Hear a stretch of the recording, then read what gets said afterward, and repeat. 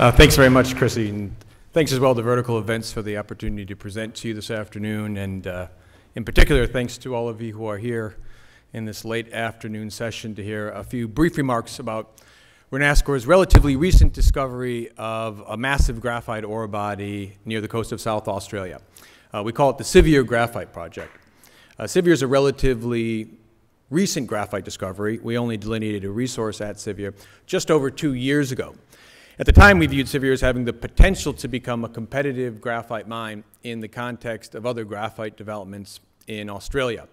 Since that time, we've discovered there's significantly more to Siviour, more in terms of the scale of the resource, and more importantly, the quality of product we can produce from Siviour.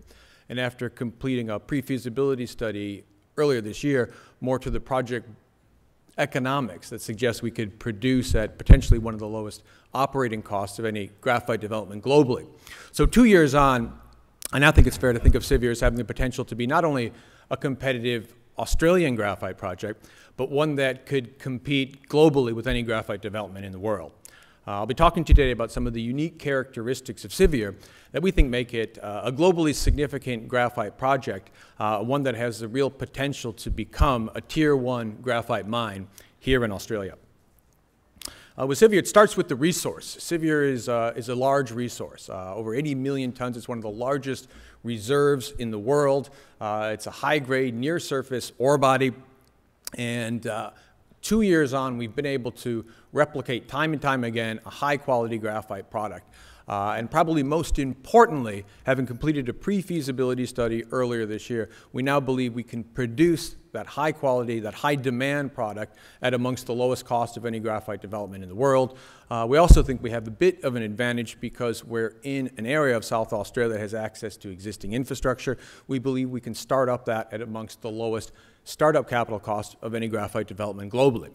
But what really makes Siviour unique and what sets it apart from other graphite projects is the fact that we have these compelling economic dynamics behind the project, but we're located in Australia. The graphite supply chain has traditionally been dominated by supply from China. The Chinese continue to produce somewhere between 2/3 and 3/4 of all graphite globally. But this isn't a situation that can continue for a number of reasons. This has been known for some years now, and we've seen a number of new projects that emerge.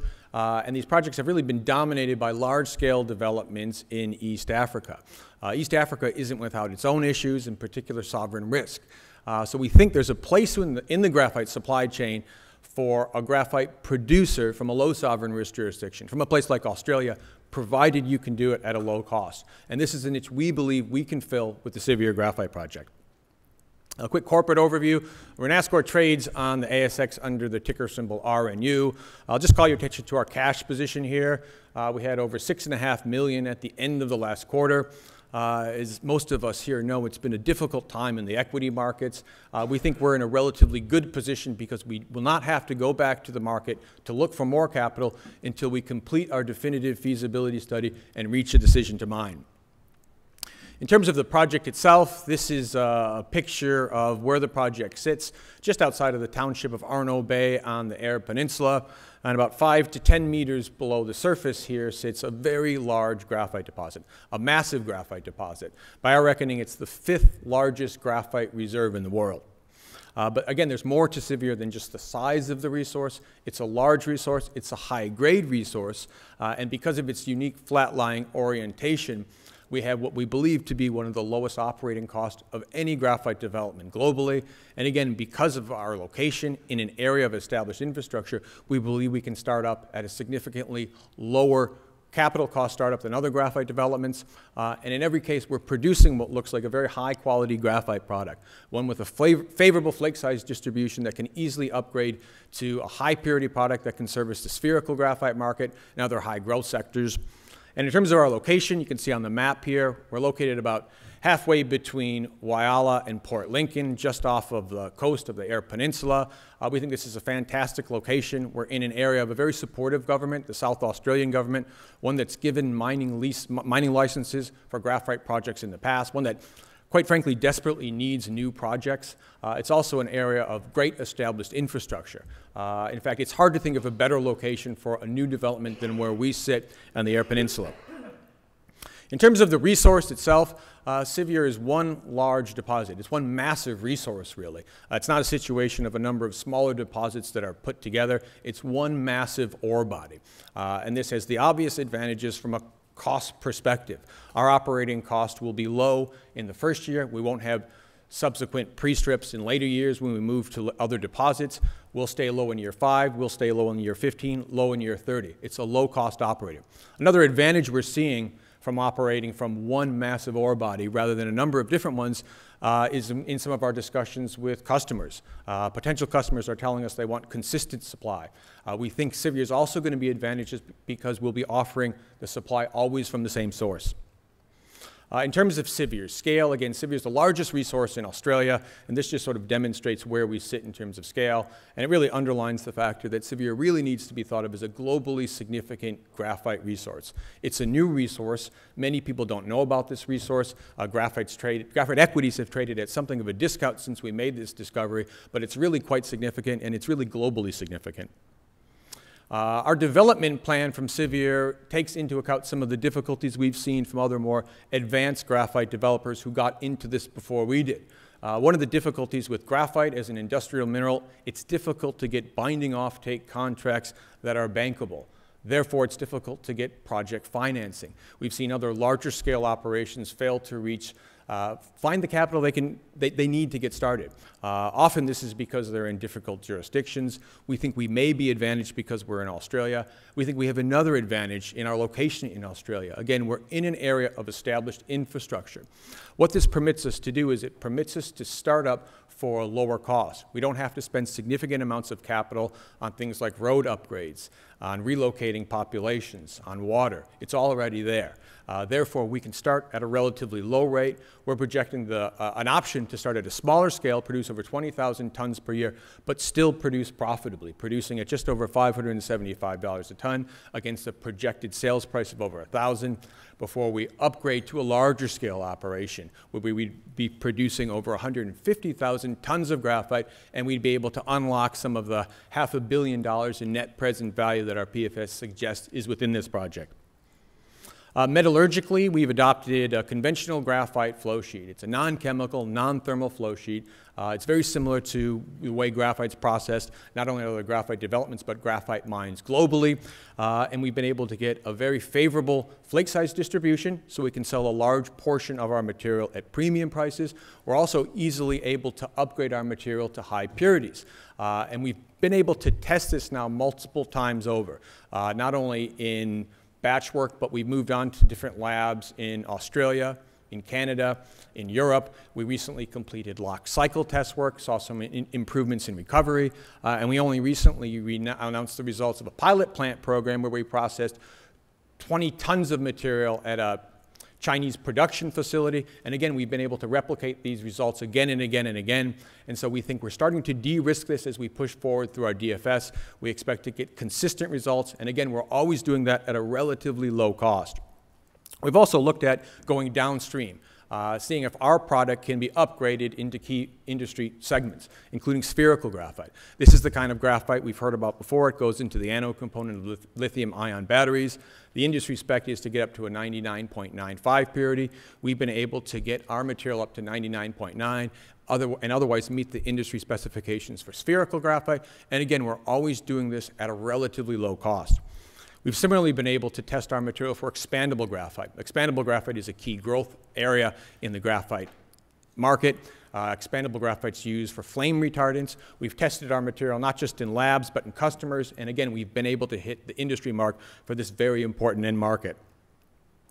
And again, we're always doing this at a relatively low OpEx. And the reason we can do that is primarily because of the deposit itself. The processing costs tend to remain constant, but the mining costs are quite low for Siviour. This is a typical cross-section from Siviour. What you see are relatively thick intersections of high-grade graphite near the surface. It's big and it's flat-lying. Our mining cost is low. If we compare Siviour to some other graphite deposits, so I've superimposed some other deposits in the region that are more typical graphite deposits, what you see is they're vertical, they're subvertical, but when we pull back to Siviour, what you see is we're flat-lying. That translates into a low mining cost. A low mining cost gives us a low operating cost. And if we compare Siviour to other graphite developments, not just in Australia, but in the world, we see that Siviour sits amongst the lowest quartile of cost of any graphite development globally. And again, we think this is a real advantage from Siviour. As with any minerals, commodities are going to go up, commodities are going to go down. Because we're a low-cost operator, we'll be able to survive in any environment. Our mine-to-market solution is quite simple. We're located just 7 kilometers from the Port Lincoln Highway. We plan to truck our material from our mine site at Arno Bay to the established port at Port Adelaide. It's a low-cost solution. It's low-cost because we don't really have to upgrade that much. And it's also low-risk because everything's already there. So a very low-cost, low-risk mine-to-market solution. We recently entered into a relatively innovative agreement with a large EPC contractor, Royal IHC, and their Australian subsidiary. And the reason for doing this is really to accelerate the development of Siviour, to get us past feasibility, through construction, into production as quickly as possible. And the reason this agreement does this is really threefold. First, we'll be working with an EPC contractor and an Australian engineering group on our definitive feasibility study, primarily doing engineering and metallurgical components. Once we complete that definitive feasibility study, the second component of this agreement is IHC will have the option to give us an EPC proposal. If they like what they see at the PFS level, we'll get an EPC proposal. We'll have the option to accept that, and then we'll work together on trying to get project financing. We also should be able to work with IHC at using their treasury network, and we think that's really going to give us a leg up on project financing. The other aspect of this that helps us is IHC has agreed to put $1 million of their own money into early project works, just demonstrating their faith behind this project. And again, the goal here is to accelerate Siviour's development, to get us through our definitive feasibility study into an EPC proposal and financing as quickly as possible. To put this in perspective, since the discovery in 2016, we did a scoping study in 2017. This year we did the pre-feasibility study. By the first quarter of next year, we expect to complete our definitive feasibility study. If we can get a good EPC proposal behind that, we'll be able to turn that definitive feasibility study very quickly into a bankable feasibility study. We could be constructing a mine as early as 2019 and producing graphite as early as 2020. From an investor perspective, again, we're a late entrant into what's been a very crowded space in graphite. Graphite had its time in the sun 5, 6 years ago, maybe. But since then, it's been going through fits and starts, and probably more fits than starts. We trade at a discount to a number of our peers, as you can see from the image here. But we think there's a real possibility we're going to be able to climb the value curve, and we're going to be able to climb it relatively quickly, primarily because we're fully cashed up. We're cashed up through the completion of our definitive feasibility study. We expect to be quite busy as we complete this year and move into 2019 on a number of fronts. First, offtake. Now that we have our pre-feasibility study completed, now that we have customer samples, and we have a potential clear site to production, we're finally able to have discussions in earnest with offtake partners. And our goal with offtake partners is going to be similar to what we've done with our EPC contractor. We want to deal with parties who help us get over the edge, get us financed so we can get into development. We expect to be busy with project improvements as we push through our DFS technologically, metallurgically. We recently released the results of some of our infill drilling. They came out quite good. We expect to have more infill drill results coming out in the coming weeks. We also are looking into going downstream to producing not just a graphite concentrate, but producing a spherical graphite product for sale directly to anode manufacturers who in turn supply battery manufacturers. We're working on a pre-feasibility study. We expect to complete that later this year. Then finally, as we push through the beginning of next year, we expect to complete our definitive feasibility study and move on to project financing. In summary, Siviour is it's a new discovery, but it's a world-class discovery. And we think there's real reason to think we can translate this from the study stage to the operation stage because the ore body itself, it's massive, it's high grade, it's near surface, it has globally competitive project economics, low OPEX, low CAPEX. We're fully funded to decision to mine. And best of all, we're here in mine-friendly Australia. I have a booth here. I'm here with our exploration director who's primarily been responsible for undertaking the drill programs. He hasn't missed a step yet, so he's here as well. We'd be happy to talk to you. Come see us at the booth. Thanks very much.